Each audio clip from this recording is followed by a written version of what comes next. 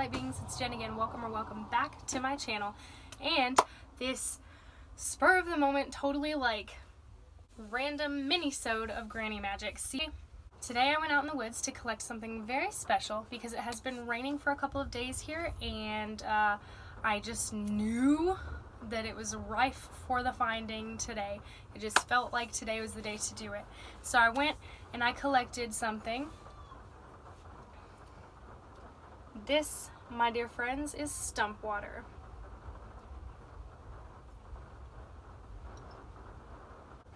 Stump Water is really important to traditional folk magic. It's such like an integral thing. It's a very powerful healing agent. I didn't even do a proper intro for this video. Let me just backtrack for like 2 seconds. I suck at this. This is gonna be a little Granny Magic mini-sode all on Stump Water or Spunk Water. So let's get into it. Stump Water, also called Spunk Water, that typically refers to a rotted stump. We'll get into it. Stump Water is water that has naturally collected in a tree stump.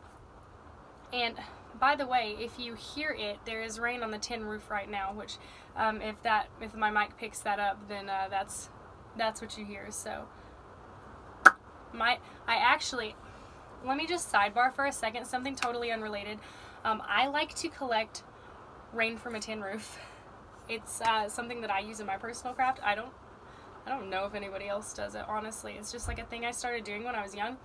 And so today I also collected some rainwater from a tin roof, and I use that for certain things. So if you want to know more about why I use that and how and all that good stuff, I'll do a little mini video on that also, but it's kind of just weird and I don't think anybody else does it. But anyways, let's get into Stump Water. Stump Water is water that has naturally collected in a stump. It's also called Spunk Water, which kind of refers to being in a rotted stump. They're both basically the same thing. Now, Stump Water is really special because it has never touched the earth. It has collected itself just above the earth, basically inside of a tree, and it maintains that ethereal purity of the heavens, and it is also blessed by the spirits of the trees. So it is very powerful in folk magic, in any magic. It's just a really powerful thing to have.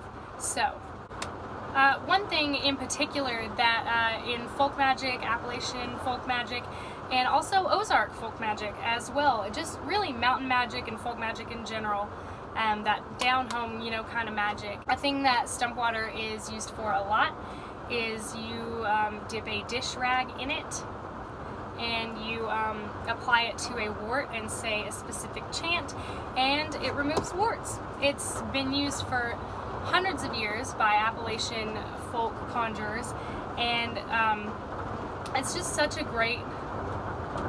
I know my mic is picking up the rain now.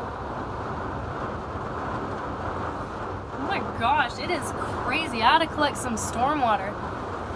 So I'm gonna go out and collect some storm water as soon as I'm done with this video. I really hope you can hear me over the sound of all of the rain falling.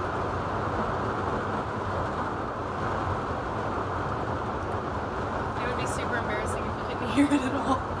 Okay, so I'm gonna try not to get distracted by the raging storm around me.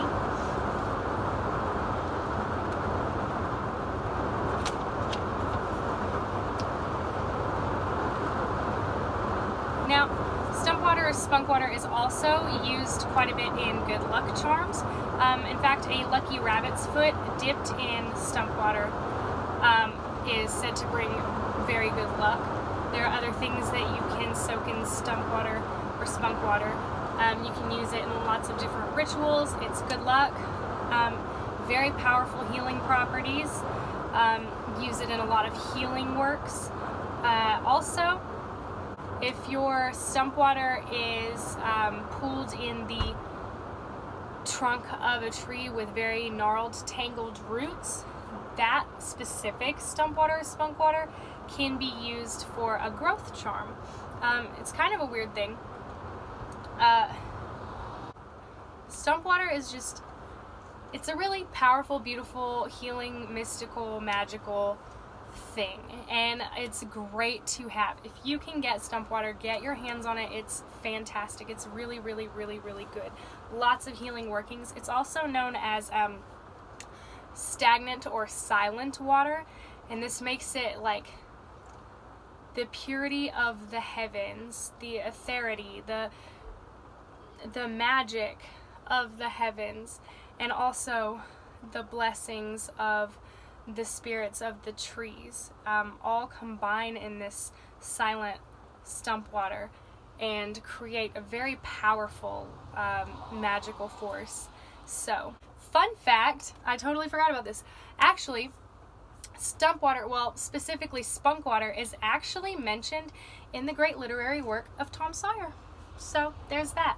Also, there are some cultures, specific families in specific regions that believe Stump Water collected on a specific day, particularly Thursday, I believe. Yes, Thursday.